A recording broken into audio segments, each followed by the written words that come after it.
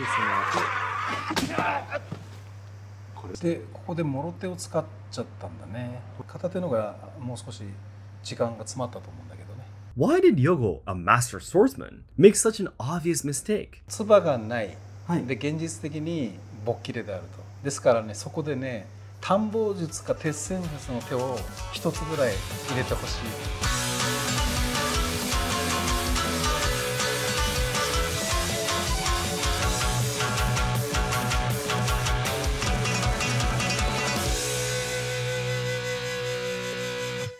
皆さんこんにちは and welcome to Let's Ask Seki Sensei. I love you to be a host Shogo from Let's Ask Shogo and this is Seki Sensei. Seki Sensei, 本日もよろしくお願いいたします。お願いします。ということで前回ですね、ラストサムライ、有名なラストサムライのリアクトをしていただいたんですけれども、もう一つですね、海外の方からリクエストをいただいておりまして、本日は黄昏セイベですね。Twilight Samurai is one of the most famous samurai movies in Japan. It's the story of a poor samurai, Seibe, who works hard and fights for his family and love. The famous Sanada Takayuki performs the main character, so the fighting scenes are popular for being quite realistic and not too movie flashy. But is that true or not? Let's ask Seki Sensei. So today, Seki Sensei, the 22nd headmaster of Kobudo, Asayama Ichiden Ryu with 400 years history, will react to Twilight Samurai's two major fighting scenes. By watching this video, you will learn that even the authentic-looking combat action in this film may be a little unnatural from a martial arts perspective. Especially Seki Sensei's opinion on the controversial last scene was very interesting, so please watch this video until the end. By the way, tickets for a 3-day training camp in Japan held by Seki Sensei and Let's Ask Shogo are now on sale. Check out our Patreon page for more information. So then, let's get started.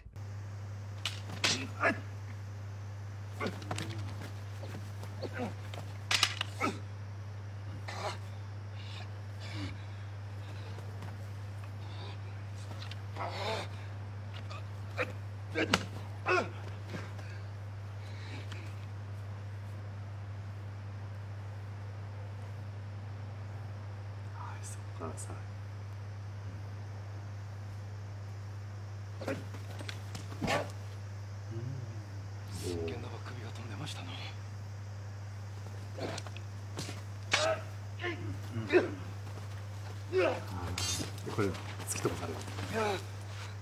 でしばらく会話をするんですね。ここでまた。でその後これでとどめと。The protagonist, Seibe, has trained in a style using a wakizashi. In this scene, he says he doesn't want to hurt the opponent, so he brings a wooden stick about the length of a wakizashi. だけど小太刀のね特徴よく出てますね。まず真田さんの構えがね、小太刀で半身でしょ。もろ手塚っていうのはね、どうしても詰まるんですよ。真田さんの方はこういうふうに大きく半身に構えてるでしょ。リーチが近づくんですよ。まず大東との差がなくなるんですよ。でそこから入り身して相手の小手とか中塚を掴んでいくかっていうのはもう完全にね小太刀のねいいとこが。おおたくさん。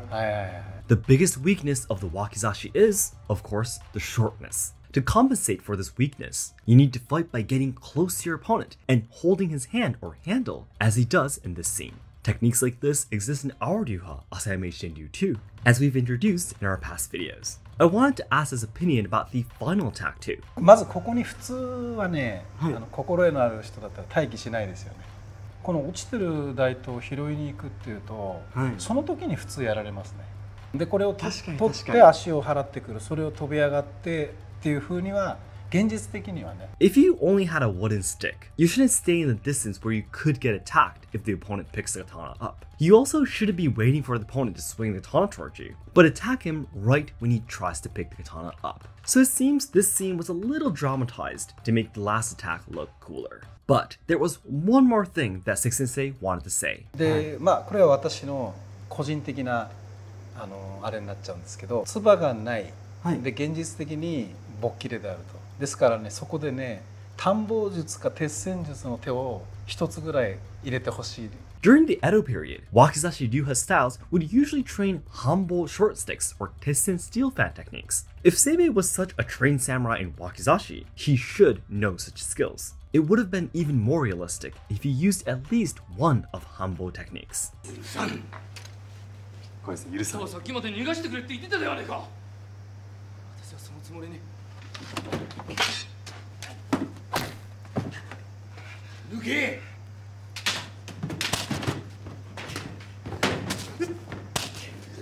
ようだな。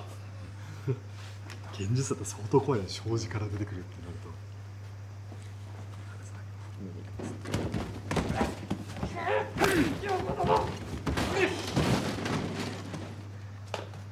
ここからさらにまた室内に戻って戦います。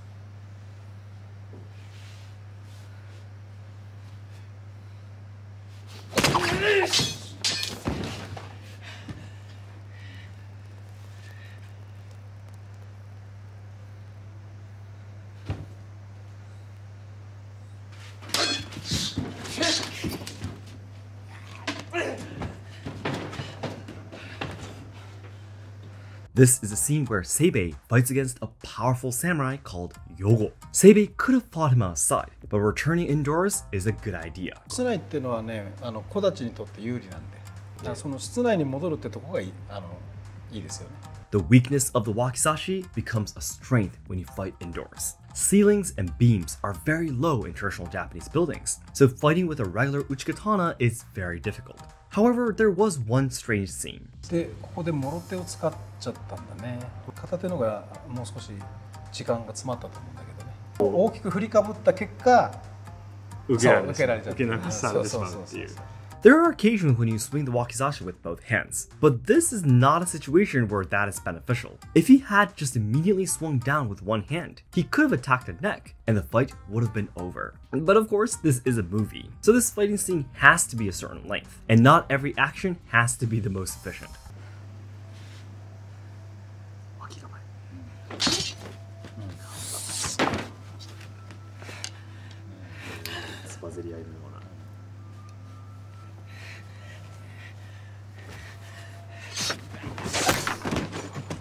足きましたね。ああ、足きました。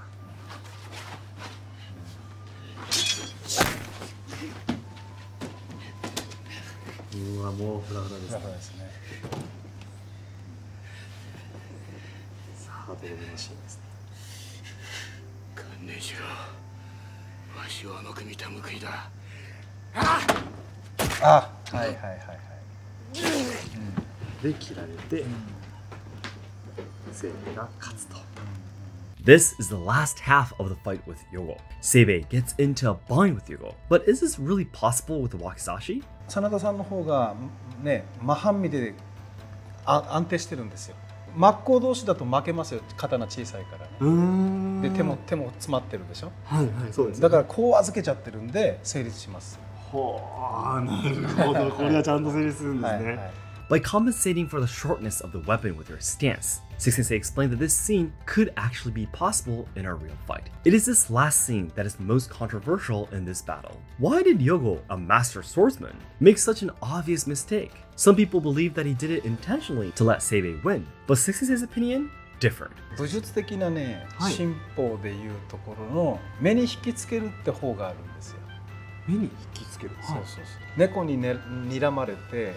ネズミが逃げると、はい、で角に行って柱をパーッと上がるわけだね、で上がりきったところでネズミがこうやって猫を見るわけ、そうするとポトッと落ちることある、下からこう狙うでしょ、はい、その猫の目に引きつけられて、次の一歩踏み外すことある、手元足元がすくんですよ、感覚。ジェットコースターとか観覧車でふわってなった時みたいに。In the tension of a real battle, looking into the eyes of the opponent can cause the body to not move as it should for a moment. Anyone who has experienced martial arts, such as kendo or judo, may understand this. This is Seki Sensei's opinion, but what are your thoughts? Please let us know in the comments. That's it for today. Thank you very much for watching. スガルセイベ自体僕多分侍系の映画の中ではトップぐらいに実は好きな映画で、設定もそのリアリティがあるんですよね。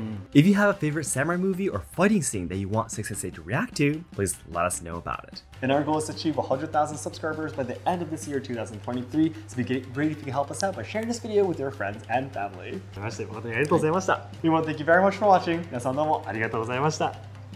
Want to learn Iai and Kenjutsu skills from the Kobudo master, Seki Sensei? Our online lessons have perfect English interpretation and are accessible to anyone worldwide. We will even be providing down ranks depending on your progress. Check the description box or pinned comment to join now.